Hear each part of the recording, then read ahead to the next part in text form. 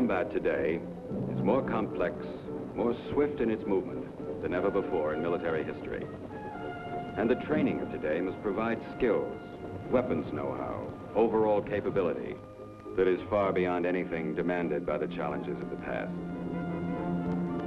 Then, too, the global military commitments of the United States Army in the 1960s make necessary an establishment the size and power and versatility of which the world has never seen. Forces prepared through intensive physical and technical training to meet any challenge at any time with a measured response. Forces ready and able to go anywhere on Earth at a moment's notice, taking with them all they must have to make their action decisive.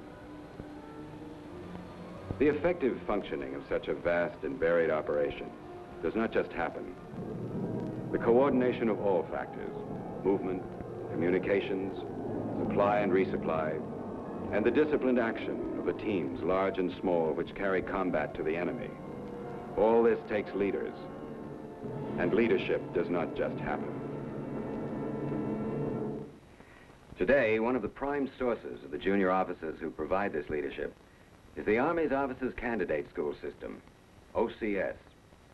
And the record these OCS-trained officers have achieved is a proud one.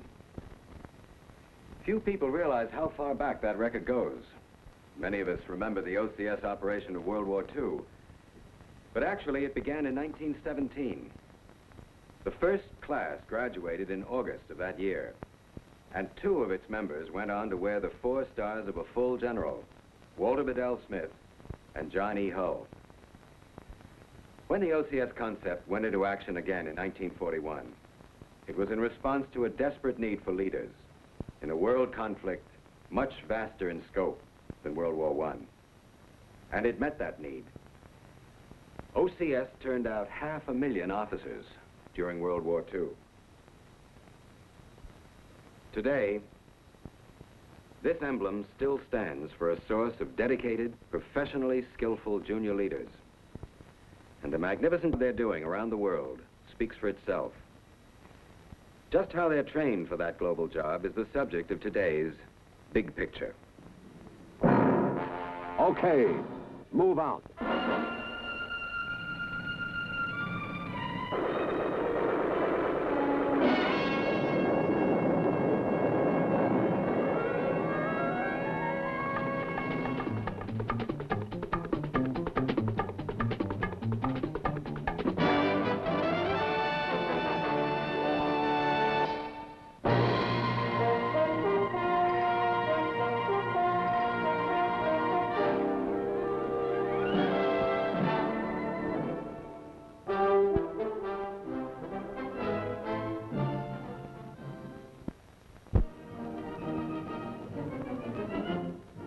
Today, the Army's growing need for junior leaders has spotlighted the vital role of the Army's Officer Candidate School program. 3 Army service schools are now conducting officer candidate courses for various branches of the service. The Infantry Officer Candidate School at Fort Benning trains candidates in the professional skills required of a second lieutenant in the infantry.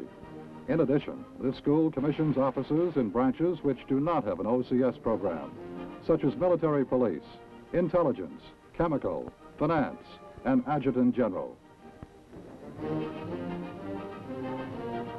In the 2 other officer candidate schools, students are trained in the basic combat skills and in specialized subjects as well. The Artillery and Missile OCS at Fort Sill teaches candidates how to use every type of Army artillery, from howitzers to free rockets and ground-to-ground missiles. At the Engineer OCS at Fort Belvoir, candidates learn the specialized subjects pertaining to that branch: building bridges, roads, combat construction, demolitions, laying and breaching minefields. From these 3 schools, young officers are also provided for further training in other military specialties: quartermaster, ordnance, signal, transportation, armor.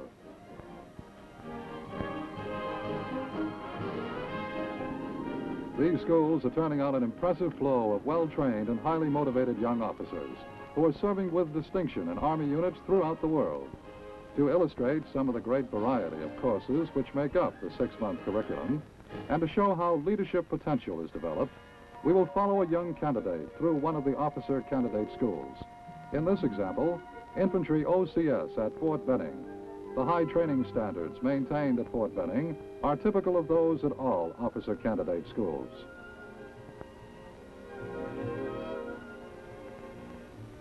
I'm Bill Sands, and I'm off to the infantry OCS at Fort Benning, Georgia.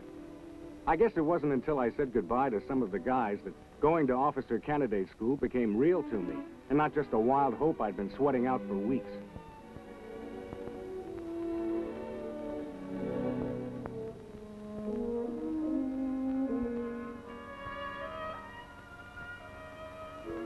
I got a real charge when I passed through the Fort Benning gate.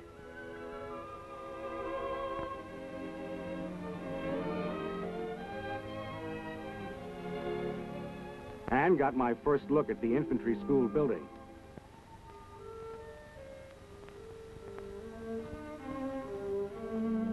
That giant statue of the infantryman really hits you.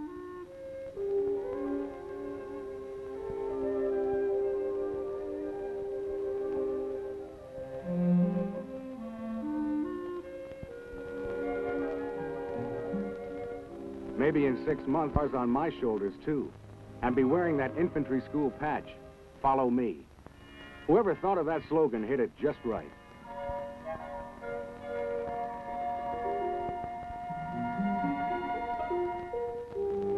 Follow me. It was all I could do to keep up with the rush of things that first week. It all started with a hearty, warm welcome by the tactical officer for the platoon.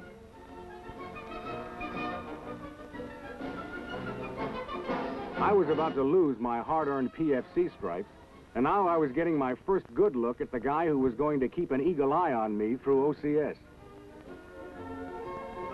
During those first 4 weeks, he was always there, making corrections, prodding, coaxing. Much later, I was to realize how important this transition period was in preparing us for the pressure of the weeks ahead.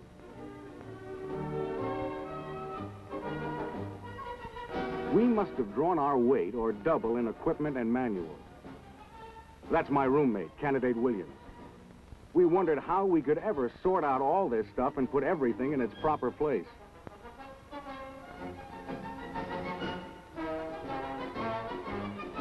We didn't have long to wonder. That is a senior officer candidate. He has the duty of orienting all new candidates. He is telling us in his own gentle, coaxing manner that there is a regulation for the placement of each item. This was our first lesson in how to organize ourselves, an important step in learning leadership.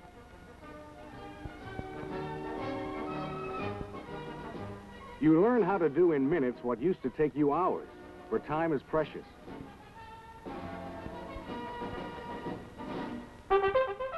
You get up running early in the morning to keep up with the long day ahead.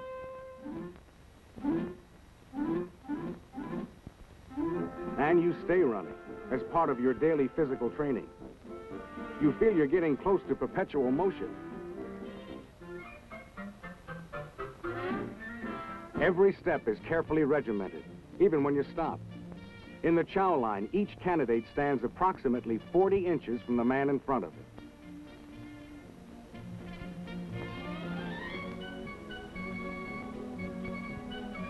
However, you're given plenty of time to eat 3 full meals daily, without any harassment or hazing from upperclassmen. You're expected to conduct yourself as a gentleman here as well as everywhere else. And if the candidate needs instruction in the social graces, it is given in a positive and constructive manner.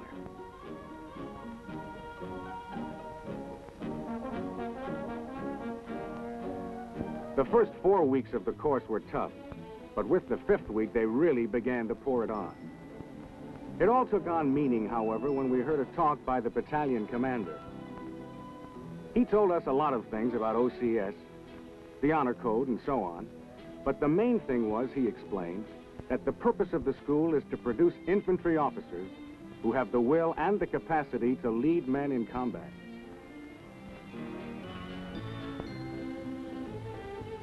that the seemingly endless details are to teach prospective officers to remember the little things that may make a vital difference on the battlefield. That the endless pressure is to harden men to stand up to the much more critical pressure of combat, when men's lives are at stake, and success in battle depends on an officer's steadiness of mind under fire. It all adds up to one word that becomes a part of your brain and your gut. It's leadership. Leadership, leadership, emphasized unceasingly. The battalion commander gave us the inspiration, all right. But what would make it pay off was perspiration. The tools of an infantry officer's trade are weapons and tactics, and we went to work to learn them. Qualifying with the rifle, firing on a trained fire range at pop-up targets.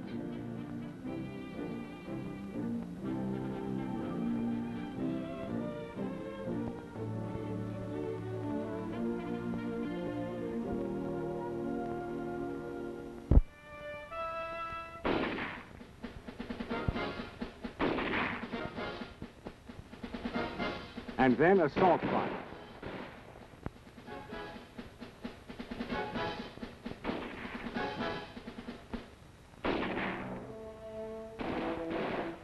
The M60 machine gun.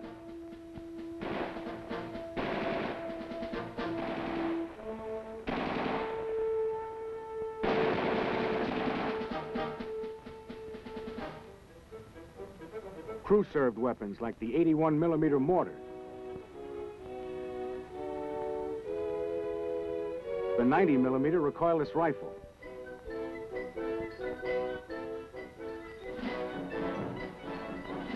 The 106 recoilless rifle.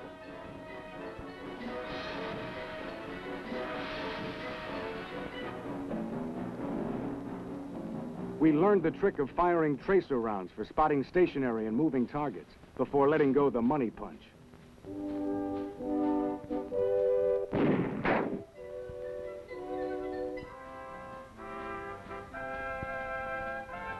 We got lots of map reading, learning terrain association. In this problem, you find your place on the map from the contour lines in the blow-up on the terrain board. Many hours of communications instruction. Everything from how to prepare a military message to proper radio telephone procedure.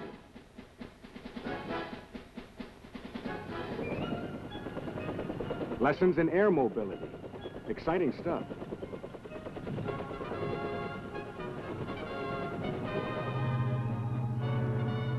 Instruction in ground mobility, ranging from the tactical use of infantry vehicles like these armored personnel carriers to their maintenance and care.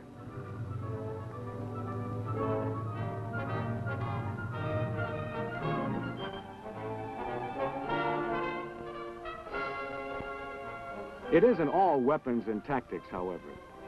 We get big or little doses of almost everything else. Preventive maintenance. Military history. Company supply procedures. Army organization. Cold War operations. You name it. Plus quizzes and exams all the way through. The primary emphasis, however, is on leadership training. The platoon TAC officer is the one who really keeps the leadership heat on. And he's never tougher, more watchful, or more critical than when you take over a command position.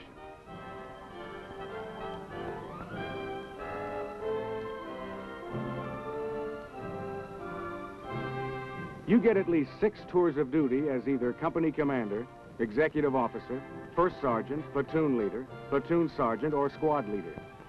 You don't get too swelled up over these command insignia you're wearing. Big Brother is watching.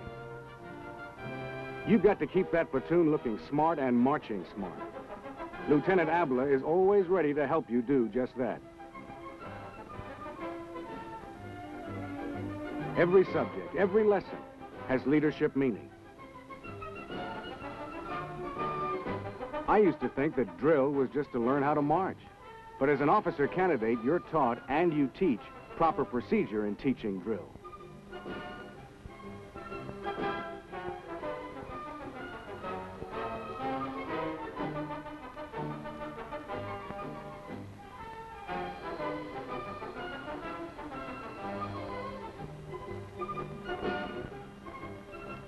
You learn how to give orders and how to get the job done.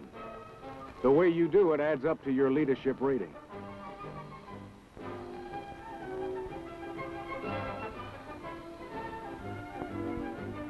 Poor Williams.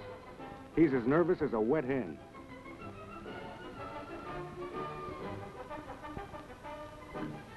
Uh-oh. There goes the TAC officer writing an OR, an observation report on him.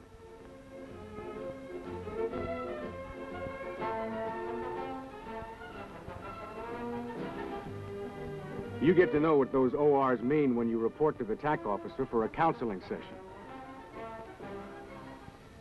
These are held at least once a week. You find after a while that the TAC officer is tough but fair. He'll do everything he can to help you in academic or leadership subjects. But it's you who've got to cut the mustard. You learn that you must know how to accept discipline before you can require it from others. The demerit system is used to help maintain the high standards of OCS. Too many demerits result in loss of privileges.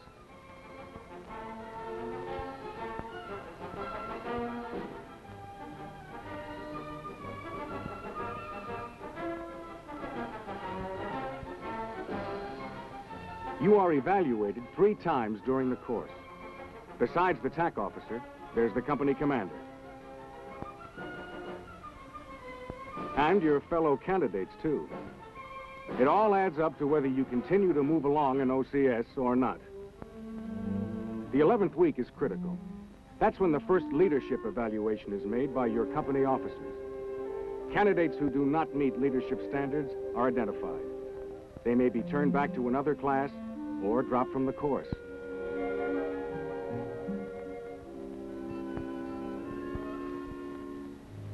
Williams was one of the doubtful ones.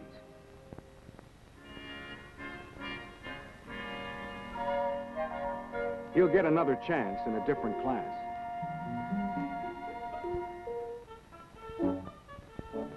Now they begin to pour on the tactics real heavy. Lessons in terrain analysis.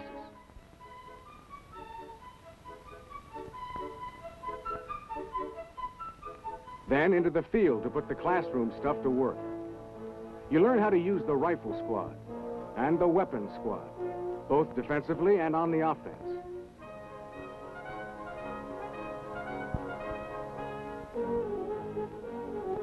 Setting up a base of fire.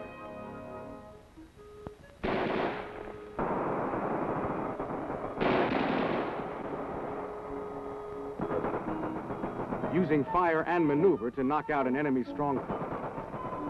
I learned that your performance in these tactical situations is the most important factor in evaluating your leadership ability. We moved up to study platoon tactics, with me running this problem.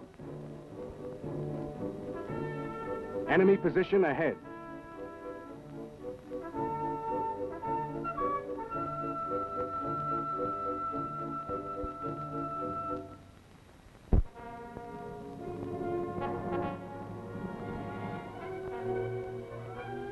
You move up to make an estimate of the situation.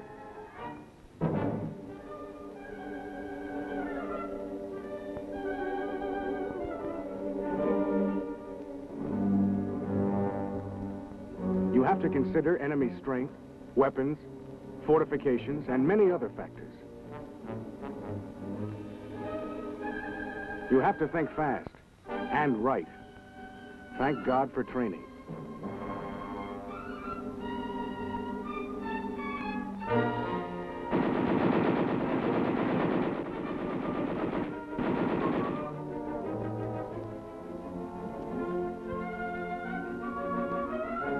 You call your squad leaders to meet you at a designated location.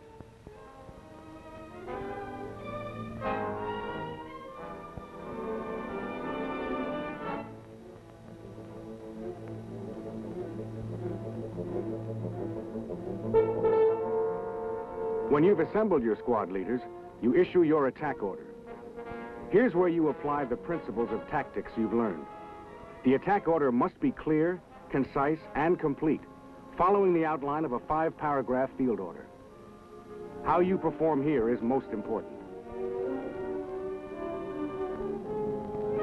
The TAC officer will rate you on your ability to make sound decisions. If they are the right ones, your platoon will overcome the enemy position.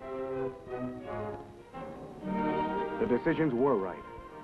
Leadership training paid off. It paid off in advancement, too. I became a senior in the 18th week, along with the rest of my classmates who made the grade. As a senior candidate, I was entitled to wear the blue helmet liner. I was now a full-fledged blue. I could walk instead of run in the company area. And man, did it feel good to get a salute from a lower classman. You could almost feel those officers' bars growing on your shoulders. Your responsibilities grew, too. You've got to set an example for lower classmen. And you'd better be sharper than ever. Leadership ratings and panels go right through the final weeks of OCS. So does the pressure. Like this obstacle course set up by Ranger instructors. They call it the Physical Confidence Course, and you're entitled to the feeling, since you have to go through the course twice. We knew we were on the home stretch when we began a series of problems in infantry company tactics. A mechanized rifle company attack in armored personnel carriers. Backed up by tanks and supporting arms in a combined operation. Teamwork, blasting away to neutralize enemy fire.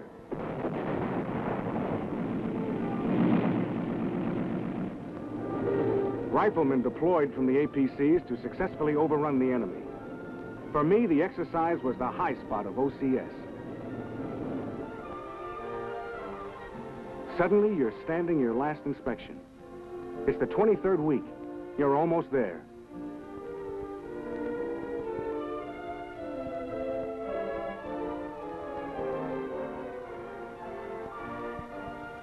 It's graduation day. The main event takes place in the beautiful George C. Marshall Auditorium in the school building. Speeches by distinguished guests.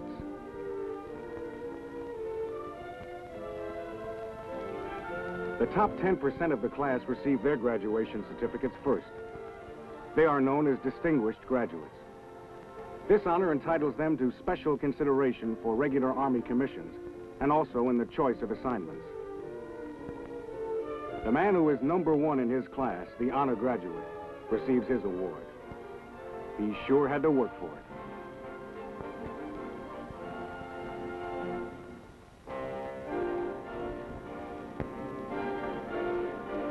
A special award goes to the candidate who proved himself tops in leadership. You know that man is going places.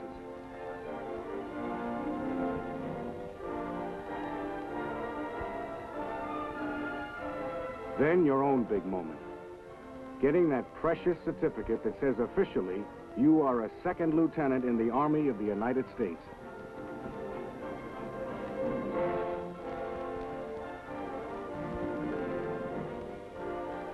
And the swearing in. You try to play it cool, but you know it's the biggest you've ever had. It marks the successful end of the toughest but most rewarding 6 months of your life.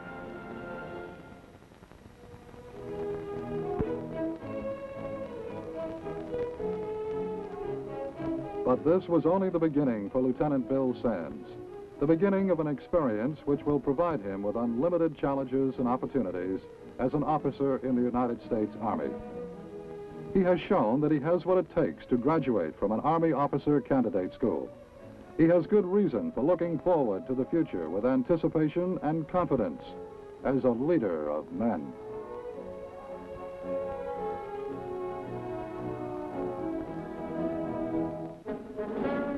A leader of men. That is what he has become. When he arrives in a combat zone, he is ready. For 6 rugged months through OCS, his determination has been tried, his stamina tested, his natural potential forged into professional competence. He is prepared, whatever his military specialization, to go where the job needs doing and get it done. As an artillery officer, he is ready to handle the complexities of providing fire support to ground units in action.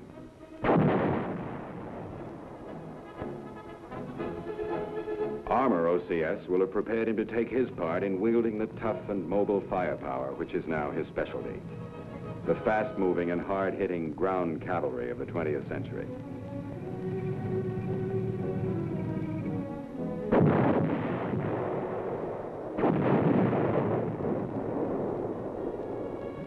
As an engineer OCS graduate, he may be involved in construction projects which are truly massive in scope and essential to the success of combat forces in the field.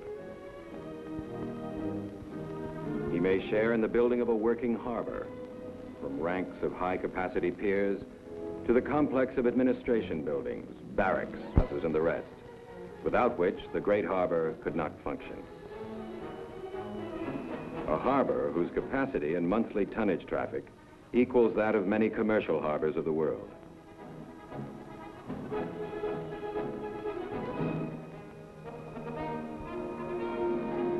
Here, too, the quartermaster officer may help in the mountainous task of seeing to the supply needs of units throughout the combat zone. Tons of equipment and materiel must be stored and stockpiled economically and safely, moved to their destinations promptly. This is what the quartermaster officer has been trained to do. Supplying and maintaining the Army's firepower is the function of the Ordnance Branch, and its officers are trained to supervise the repair of weapons, the replenishment of ammunition supplies, the sustaining of the massive firepower of today's combat army. The movement of all this vital equipment and materiel, and indeed of the men themselves, will be the concern of the officer of the Transportation Corps. All of these specialized skills, these specific areas of training and ability, combine to make possible the overall combat effectiveness of the Army in the field. And in every aspect of all this, leadership is what makes success possible. Officers whose training befits them to guide men, to use the newest weapons and equipment and tactics, to carry out the mission of the soldier, to close with and destroy the enemy. The effectiveness of any fighting force depends in the end upon its leadership. And leadership, though its potential is greater in some men than others, depends in large degree upon training.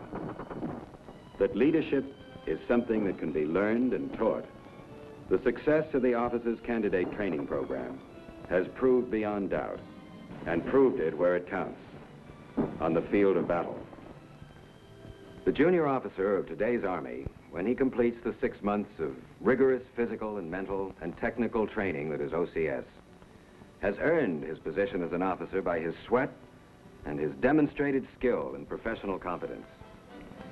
And he has earned as well the thanks and respect of the nation, in whose defense he is ready to use that skill and competence.